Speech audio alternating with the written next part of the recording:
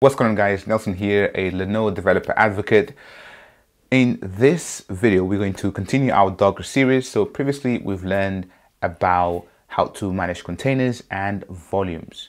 So if you want to access those videos, you can click somewhere here or here.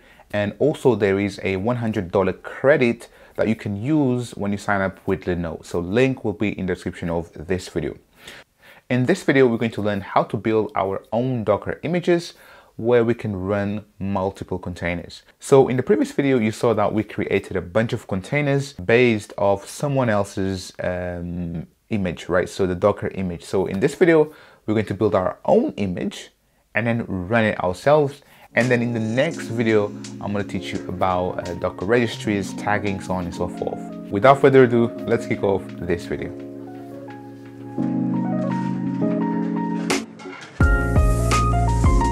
Early in this series, you've learned how Docker works. So we have our code, we build the Docker image, and then from that image, we can run containers.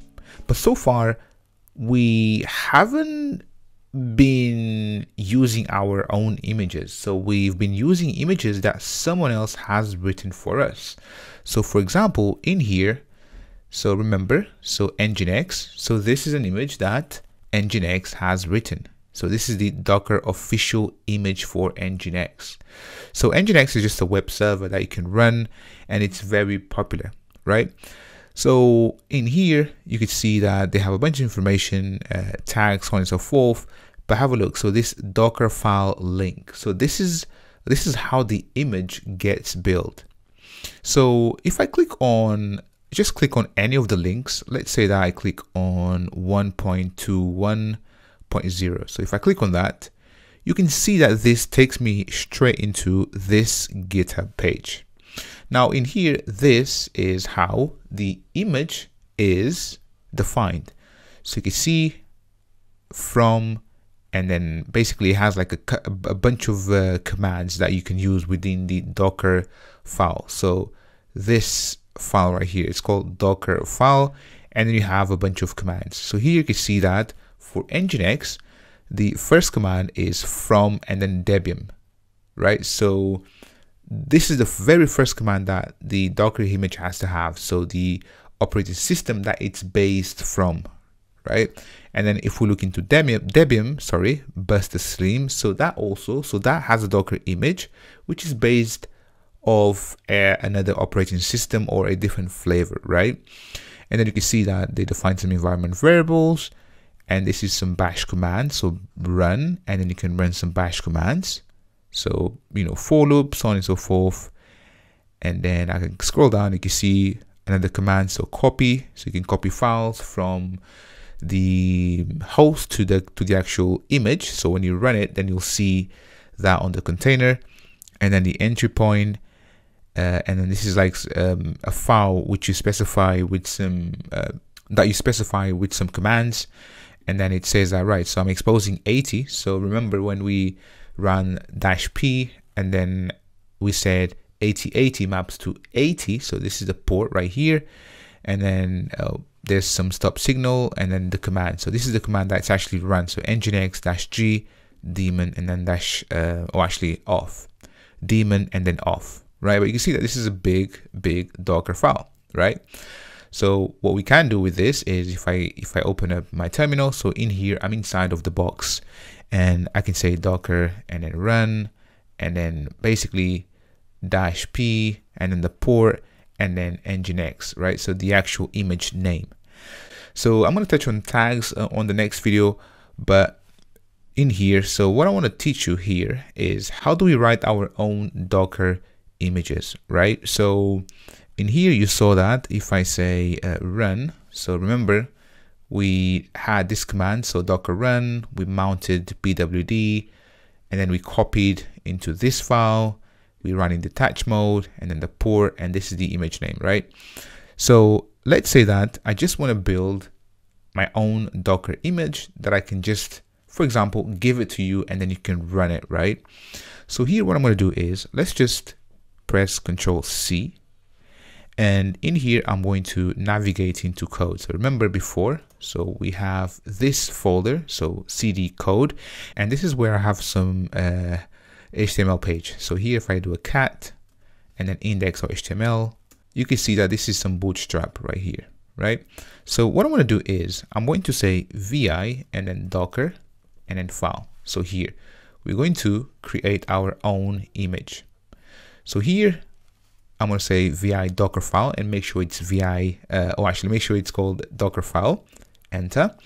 Now here say I for insert and then from, and then we have to specify the base image. So here I'm just going to say n, g, and x.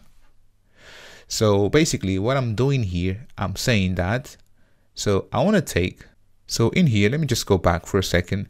So what I'm doing is I'm saying, right, so I'm getting the latest image, so the Nginx latest image, so here, and basically I'm getting all of this for free. So my image is based off Nginx, and Nginx is based from this other image. So you always base your Docker image from other images. So here, if I go back, and I always get this wrong, so this is meant to be N and then G and X, just like that. And now here I'm going to basically press enter on a new line. So we have the image. Now I can say add. So let's add. I'm going to say index.html. So I want to add this file and bundle it into this image. Now remember before, so in here, so if I go back to the Nginx official page, so in here, remember we mounted, so -v, and then we say /user, and then this is the path. So let's take this path, and I want to add the index.html into this path. And it's as simple as that. So you can see that this is one command, right? So add index.html into this path inside of the container when it's running, right? And to be honest, this is like the simplest Docker image that you can have. So here I'm going to press escape, column, and then WQ, and there we go. So now we have a Docker file. How do we build the actual image? So because right now what we have is just the actual code, right? So we have some code. Now we need to build the Docker image. So to do that, we say docker and then build -t, and we have to specify the tag. I'm going to cover tags later, but in here let's just say my and then app, and then you can say dot. So dot is the current directory where the Docker file is. So make sure you have the Docker file as I have, so capital D, Docker, and then file. Now I'm going to press enter. And you can see that sending build context to Docker daemon. So you've learned the Docker architecture, and then from Nginx, and then have a look. So we have two steps. Step 1, which is the from keyword. Step 2, adding index.html into this path right here when the container is running. And to be honest, you can see that was super quick. Now we have successfully tagged my app and then latest, right? So my app is this. So my app is this. And if you don't specify a tag, it gives you latest by default. And this is the hash of the image. Now, if I type docker and then image, so we can see all the list of images that we have, ls, you can see that we have 3 images. Have a look, my app, Nginx, and then Docker getting started. And all of them are latest in here. So now let's run a container based off our image. How do we do it? So we say docker and then run. And then here I want to say -p for port.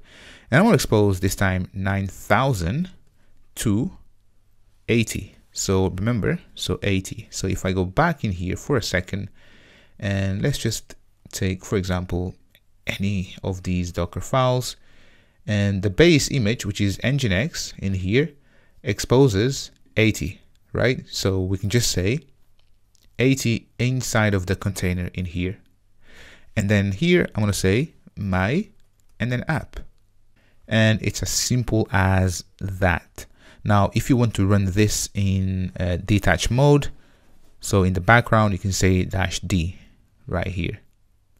So now if I press enter, you can see that it's running.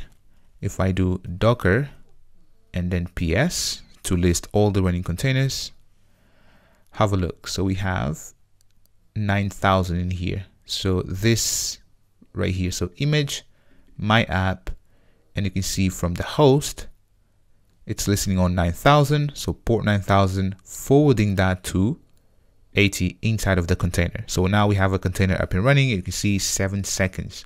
So if I open up my web browser, and then in here, this container right here is running with the volume mounted. So let's change this from 3001 to 9,000, just like that. And you can see that it works. So this is really nice. So you can see that we basically now, we're not mounting a volume. So here, we're not mounting a volume. So let me just show you. So here before, so -v. So remember before, so this was the command, which is running on port 3001. So here we had to mount the volume in here to have access to the page.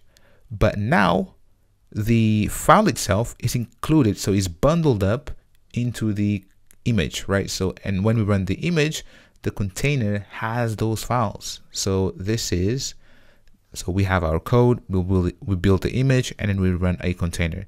So let's just go back for a second in here. And what I'm going to do is I'm going to cancel out of this. Oops. So cancel vi index.html. And then in here, so instead of hello world, what I want to do is I want to change this to hello. So let me just delete. So I'm going to say dw, and then running containers with own Docker images, and then just put like a smiley face. So let's just colon WQ, and then there we go. So now I'm going to run the exact same command. So here, so I'm going to say docker build. So let's build this. There we go. It built again. And now if let me just say docker ps, and I want to stop this container right here, which is listening on port 9,000. Or in fact, let's just leave it. So let's just run the exact same command, but with a different port. So you can see the difference. So 9,001, there we go. If I now open up my web browser, and here 9,001, and you can see running containers with own Docker images. So there you have it. So this is how you build your own Docker images. So obviously, our Docker image is very small. So here, so cat and then Docker file. So actually our Docker file is very small in here, but you know, these files, they can go, they can be, you know, very big, but depending on the application that you have and the image that you want to build. So if you want to learn more about Docker files, so just type Docker file, and this is the Docker reference. So Docker file reference from Docker themselves. So they have really good documentation. And here you can learn about everything that we've covered in this video. So here you can see from in here. So from keyword. So from initializes a new build image and sets the base image, right? So this is what we've done. And then if I scroll down, you can see, so in here we have CMD, we have labels, you can set environment variables, you can also use the add and then copy as well. So add and copy command. You have the entry point, arg, work directory, so on and so forth. So there you have it. If you have any questions, please do let us know, and also comment down below. Smash the like button, and I'll catch you on the next one. Assalamu alaikum.